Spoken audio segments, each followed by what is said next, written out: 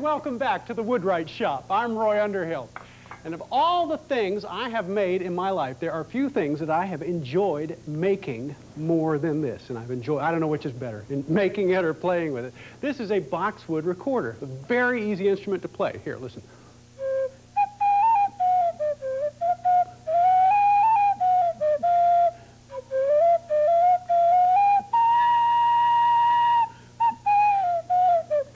So very easy to play. So this is what instrument that a lot of people begin on. It's also a good instrument to begin learning how to make wind instruments, but it's not all that easy, as you will see. But I'm going to show you how to make one. It's in two, well here, let's see how the pieces are. I've got a piece of paper wrapped around to make it join up tighter.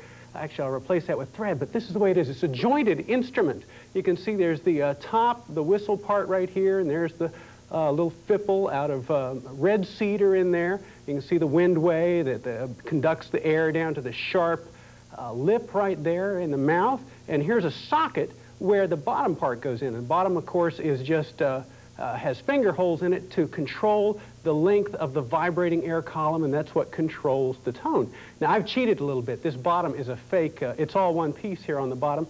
Normally, this would be jointed right here, but the joints are actually the most difficult part of the whole thing, so I have skipped that right there. So, how do we begin? Well, you got to go find the wood. This is boxwood. If you know boxwood, it's that ornamental bush that there's English and American box, but they both got leaves on them the size of a mouse's ear, evergreen, and it's, well, here's a piece. You'll recognize it when you see it. It's little soft green leaves, little bark, very scaly, but light colored. You can see this piece right here, very, very dense cream colored wood like ivory. Now this piece is almost 100 years old, and it's dried for about 8 years. Now this is exactly what you want. You can get this beautiful look to it. This is, in fact, this is the blank that I would turn the top piece out of for this recorder, but it's very, very hard wood and difficult to work. Not a good one for the first time recorder maker. So what else could you look for? Another good wood is persimmon, or if you haven't got persimmon, try pear wood or apple wood, but any very dense wood is going to do fine. Something that's dried for a good while so it's good and stable. Now I've got some out of pear wood, and that's what I'm going to work with right now. I'll tell you what to make it out of, and I'll tell you what we're making and how to do it, but I'm not going to tell you the measurements, because that's not how you do it. One of the things you're going to have to do as we go along through this, I'm going to cleave out this piece, is you're going to have to find a recorder to copy, because that's really the only way to get the measurements. Now here, I'm just busting out a piece of pear to make that top. That's all you have to do is cleave out blocks like this, put them aside to let them dry, and then you're going to start boring them. But the sizes, the dimensions, as I'm saying, the dimensions are tough, and you really need to have one right there with you to copy it. And this is the way all instrument makers really work. They don't sit there with a list of dimensions and do it. Of course, they just look at one and copy it and make another one and improve it and test and copy each one, and it grows in that way. So that's in the tradition of making them. But here, I'll show you all the tricks that we have to go through. We got to bore a hole, all right? We got to bore a socket hole down here. Of course, the socket hole to take the foot. So we want to bore that hole.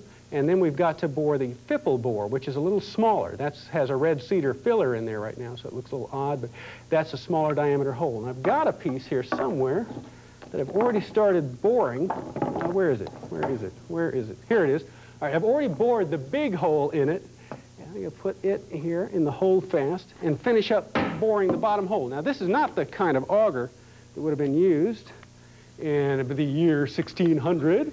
When these became real popular in England, the recorder did. This is a regular Jennings bit I'm boring with, a little spiral auger. Well, there, I think I'm already through. All right, not much to it, but you can do it. You can bore through the grain all the way down from one end to the other using these kind of spiral augers. Although there's another kind, as you'll see when we bore the foot, that's actually preferable to this. For the short run, we can do that. All right, let's take it on over there to the lathe now, because this is a turned item. We are turning this on the lathe. I'm going to stick this paper back in here to make that joint up tighter. And now, how are we going to fit this in the lathe? I got the spring pole lathe here and two holes in it. Now, the reason we bored these holes first is we want to, you can't tell where these holes are going to come out, really. So you start with them as your center line. They form the axis of the piece. You then fit it in the lathe and turn concentric to those holes that you bored. So you trim it down a little bit here. You can see how I've trimmed this one a little bit to get more centered, get closer in. And then just keep doing that until you get down to a piece that you can put in the lathe. Now you can see here's one that I've started roughing in the lathe. And what I've done to mount it in the lathe, I've turned mandrels here. You can see this one's been used in a mandrel-driven foot wheel lathe here, but you can use it on any kind of lathe. And this other end here is going to get one too. See, this is the first trick you have to do. You bore the hole first, then put these plugs in the end, like this. And I have to wrap paper around this one to make it tight. Put plugs in the end, and then mount the whole rig in the lathe. You can see how I've got the leather strap that runs the lathe, that does the turning around the front side, and then those two mandrels. So that's the trick. You tap it all up, and now you've got it. See, you've got this, the holes bored through the center, you've got the mandrels holding the ends, and now it's perfectly concentric to there, and so now you're ready to start turning. So you're copying one, so another tool you need is to have dividers. Let me make sure I'm on the correct end. Yeah, this is the correct end. All right, I'm going to take this one. Here's the one that I borrowed from somebody, or one that was made by great-grandfather, or however you're doing it. And I'm copying it, now transferring the measurement to here. All right, now I need to set my divider. Let's see, I'm sorry, my compass, what am I saying? My calipers. Set the calipers to this dimension right here. All right, and then I'll be able to turn down to that dimension. Let me get the cutoff tool here. And I'll turn down to the dimension that I have just copied. Let's see if I can. This is tough for me to do because I have got to have one hand on the, well, I'll just do it like this. See how that works? All right, now I'm going to check it with the calipers. Usually I like to have one hand on the calipers and one hand on the cutoff tool. I think I'm right. There we go. All right, now we're right in there. All right, now I can begin my turning. I'm going to cut a little annulet right there. Well, I'll tell you what, though. Before I do, I'm going to put on some music. Okay. This lady, Misla Petrie, does a real nice recorder, virtuoso recorder playing. I have got a record of hers that I enjoy a lot, and I'm sure you will, too. It's good music for turning. It's nice to do. Let's choose a gouge here. Yes, ready? There you go. So now I'm just copying this right here, copying this section. I'll need both hands to do it, though. Yeah, nice.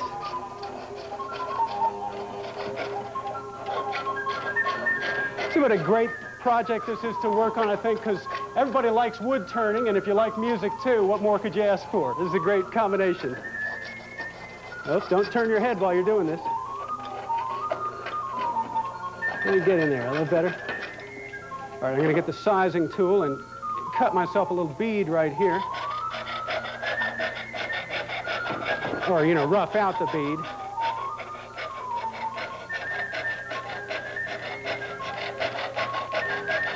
There we go. All right, now get in there with the gouge again.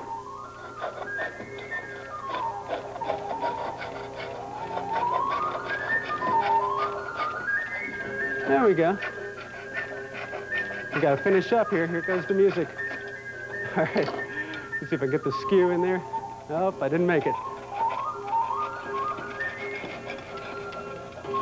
All right, well, all right, I think you get the idea. What you got to do is turn it down until you get a piece. Let's see, I've got one down here. Get a piece. This is, again, in pear. And you can see the difference between the pear and the boxwood. Now, both of these I have covered with beeswax by rubbing the beeswax on it and then spinning it real fast, holding my hand against it until the beeswax melts into both the hand and the wood. But the boxwood will age a beautiful brown color, and the pear is nice, too, but not near as nice as the box. All right. So you get you got the holes through it, you get the thing turned down. Now you've got to cut the mouth, and that's the little opening that goes, you know, this is the mouth right here. The mouth is right there. This is the mouth. You've got two mouths there. And that's the opening. You can see my mouths are a little bit too big. A very critical aspect of this, so be sure to measure carefully the one that you're going to do. Now, just get a drill then and drill the holes to make the mouth. That's all you have to do. Whoop. And the way I'm going to hold this, too, I've got a neat little thing here. I've got a kind of a foot-operated rope that holds the stuff down. See, it grabs and holds it down real tight up on top. Ah! See? All right. This is a scrap piece here. This is one that I trashed earlier. I messed up. I'm not going to be able to use it, so I'm going to go ahead and cut the mouth and do the work on this, because it's rough. You got to really take care with this thing, but I know you'll enjoy it.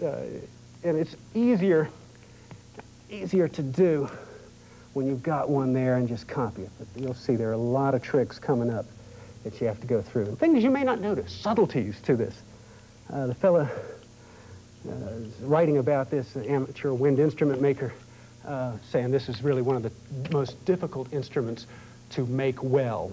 So that'd be a lesson to you. All right, 2 holes cut into it right there to make the mouth, and you just chisel it square, make the rectangular mouth, copying the one that you have borrowed or rented. You could get an instrument store to rent you one, and you could get antique ones. You can get into it. What's neat is you make one, and then you can always just make them better. There's so much to this. And pretty soon you'll graduate to making other instruments. Now this one, I could say I trashed it. I broke it. That does not make it a Baroque recorder. It is a broken recorder. There you are. See? So there's the mouth. There's the mouth opening. All right. Not bad, not bad. Now, the mouth opening is just one of the rectangular holes. We've got another one that we have to cut, which is the windway. And I think you can see, yeah, here, you can see the windway in this one right here. It's a rectangular slot there on the bottom of the tube. It's a little hard to see because it's dark inside there, but it's a rectangular slot that leads up to the mouth. So that, let me show you on the boxwood one as well. Here, I'll pop that off. You can see there's a rectangular slot on top of the fipple that leads up to the mouth there. And you can see the light coming through the mouth right there. You can't on this one. But you've got to chisel that in there now. Again, very, very careful work. You have to have a sharp chisel in order to do this. You need a chisel that's the same width as the mouth opening, so you can do it in one go. Now here I've got one set up, ready to go. Here I've got the mouth already cut in this one, and very, very carefully, you can see the mouth there. Look at the end now, it's perfectly round. Now what I'm going to do is just start cutting this windway or flue like this, and boy, you don't want to slip because you'll ruin either your hand or the recorder. You see, just working it down there. Pretty soon you'll start seeing the blade flash by inside. See that? That's how you do it. You got to chisel that slot all the way down the top. You do it enough to make a flat slot, because even though you're boring a round hole for that, as most holes that you bore are, for the fipple, which is the filler piece in there, you've got to have a rectangular section where that goes through the... Now just hold the chisel steady and slide the recorder down onto it. See how that works? It takes a lot of pressure, particularly in the boxwood, to have the kind of control that you need, but you've got to get it flat all the way down on there. All right, let's see what we've got here. I don't know if you can see inside there, but you can see I'm cutting like a keyway, I guess, in mechanics. You can see a slot going down to meet the mouth. Now, come around from the back side now and flatten out the roundness on the other side of the mouth. You just cut just enough to take the roundness out. You can, again, see the blade flashing by there. But you've got to just take that roundness out just enough to do it. All right. Whew, very nerve-wracking, but easy enough to do once you get into it. All right, so cut that mouth down there. I think I've got it. All right. Now, having gotten this far and not trashed it, you've got an easy thing to do. You've got to turn the fipple. Now, you've got a technical problem, though. Here's the fipple wood inside the whistle part. And what happens, you know, when you play these things, of course, there's a lot of moisture involved. It's just the way people are. And what would happen if this started absorbing moisture and started swelling? Of course, it would crack this thing open like an exploding boiled egg or something like that. You'd ruin the whole thing. And it would indeed be a broken recorder. So you have to choose the right kind of wood for down here. I don't know if you can see what that is. Let me get another piece of it. Here, you see what kind of wood that is? This is red cedar. You could smell it if you had smell-o-vision. Red cedar is what you use in there, and it will not absorb a lot of moisture and swell up and crack. So that's what we need to use. You turn it down, turn a cylinder to make your fipple. But again, as you can see, it's kind of hard to see, but it's not round, it's flattened. You can see right there through the mouth. You can see it's flattened on top, and there's actually a little slip of wood of red cedar glued on top of that to help raise that opening in the windway a little bit. So that's what we've got to do. We've got to cut a flat on here and then glue on a very thin, flat strip of wood. All right? All right, let's do that. Let's do that. It's a little easier to do because the red cedar is so much softer and easier to work with. I've got a lot of pieces here, but this, look how nice the red cedar works. Of course, it's just a neat wood. He said too soon. Look at it splintering off. I'll just let that splinter all the way off. It does tend to splinter. Just a chisel a flat. This is the recorder. I don't know where the name recorder came from. It sure is a neat instrument. You can, and what you'll find, of course, if you don't take any lesson, if you just teach yourself how to play, that all those nursery rhymes are so well suited for it. It's a very, I don't know why that is, whether the nursery rhymes were just written for these kind of instruments. So anyway, there it is with the flat on. You can see now it's got a flat and it's cylindrical otherwise. And to make that very thin piece to go on top, again, with a piece of red cedar, you got to split this thing into a real thin strip. You know how to do it, don't you? I hope you do. This is what you do. Take it and hold it right between your fingers and take your chisel and set the chisel right on top in the middle and kind of hold it right there like that. Now, you don't want to go down like that and have it go through your thumb. You want to tap like this and just let that split run right down there. There you go. Very, very thin piece. Let's see if we can get it even thinner here. You can do real thin work. Of course, there's not too much point to this, but do split the wood out to make that, look how thin that is. You can put that on a dime and read "In God We Trust" through that. That's something. You take that and then glue that to the top of this piece, and that is your fipple is complete. There you are. Let me see, I've got a finished one here. A finished fipple back here. A very thin strip of wood glued on there. That's the way it looks when you're all done. All right, now, you got your fipple. You can put it in there. It has to be very carefully sized. And then you can, well, let me see. See if I've got one here. All right. You've got to cut the, what's called the lip. Now, there's a final stage. We want to cut the sloping lip that goes down to that point. See? I haven't got that little slope that makes this sharp edge there. So I'm going to move this one out of the holder, put this one in, and cut that final thing. Then we'll put the fipple in and see how it plays. See how it plays. And I hope I can. Got to have a real sharp chisel. If your chisel is not sharp and you tear this thing up, because here is where you've got to have a sharp ending. You can't have any kind of fuzziness to your work at all. Set this on the side. So here's the critical point. Everything you've been doing is leading up to this. You mess up here, it's ruined forever. You have to turn it in. No, you don't. You just go start again. And if you do mess up, really, do something that makes you feel good in between. I've messed up enough times to know that you've got to reward yourself. Do something that you'll know you succeed, because then you can build on that. You think of at least you've succeeded in getting this far. But don't feel bad. Here's you have to be careful, though. You get that right down good and sharp. And sharp right to that point. And then stop, because if you enlarge that too much, I'm getting a little sloppy here, but that's how you have to do it. All right, all right. Okay, there's the trash one, here's the finished one. Yeah, all right, that's what we want it to look like when we're done. It's still a little rough in there, but this is the point where you stop, you take the thing out, and you can put the fipple, where'd it go? Fipple, put the fipple in and try it out. So this is it. I'm going to slide that in there, and watch how this goes. And you should see it just appear inside the mouth there. That's it. I think it's a little too far. We can try it out. All right, this is the test. And by tapping this in or out, we will be able to tell if we have got something that will work. All right, that's it. Now, you can tap that. I love it when it works. You can tap it in and out, because sometimes you can fiddle with these things. You can't figure out what the heck is wrong. I'm going to take that out a little bit. See, it's a little too breathy. A little bit more. All right, now that sounds right. All right, Now, we've got one note, we've got the whistle, but we've got to make that bottom part now the foot of the recorder. What you got to do is make a tapered cylinder. And this should have thread around it, not paper around it to make it fit.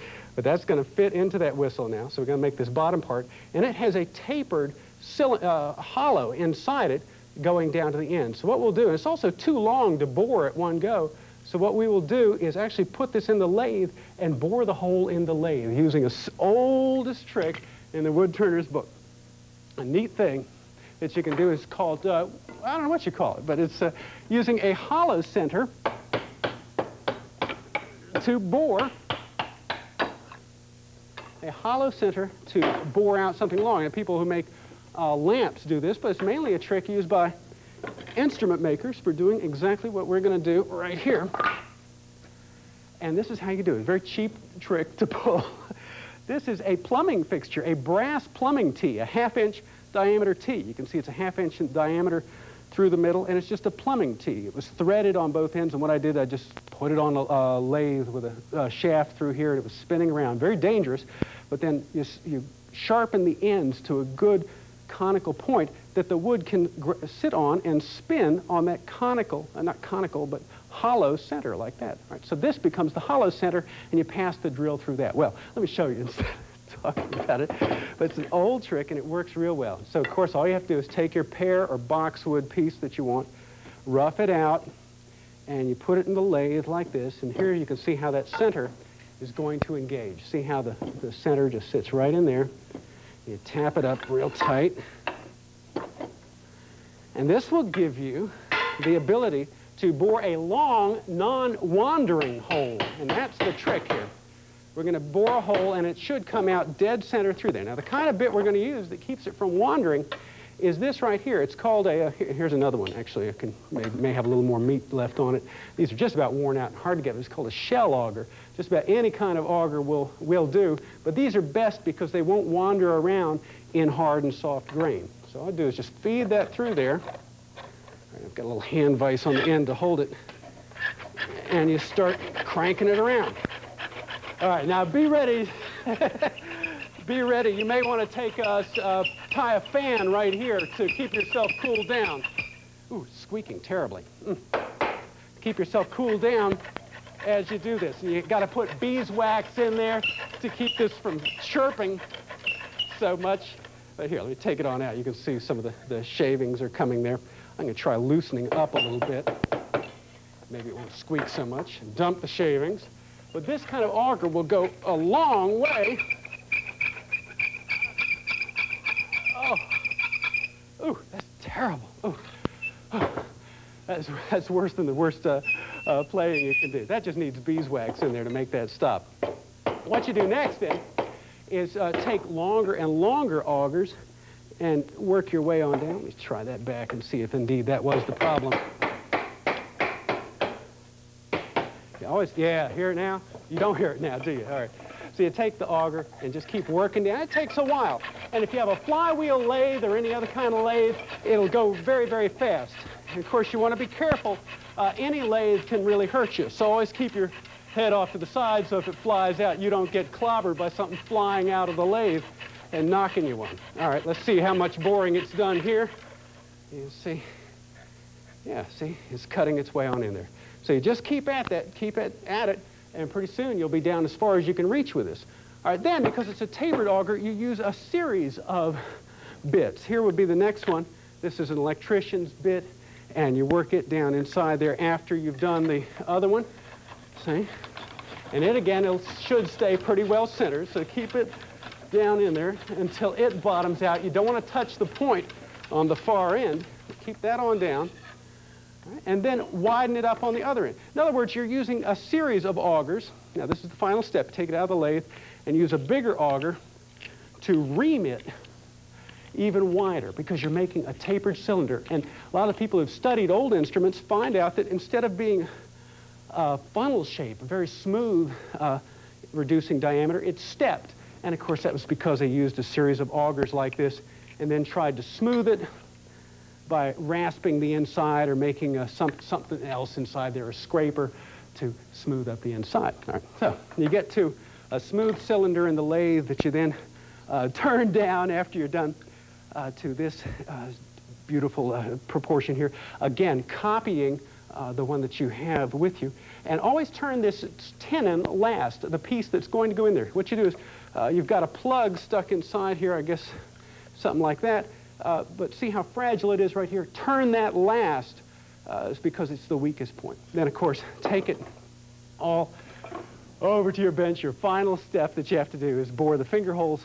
But bore them small, no matter which one you're copying. Even if you're absolutely able to copy them perfectly, bore very small holes into it. And then, starting at the bottom, enlarge them, because that lowers the note a little bit. Anyway, you have to just work your way up and do it bit by bit. Well, I'm sure you're going to enjoy making it as much as I have, and I sure appreciate you joining me. I hope to see you again next time here in the Woodwright shop. This is Roy Underhill. So long.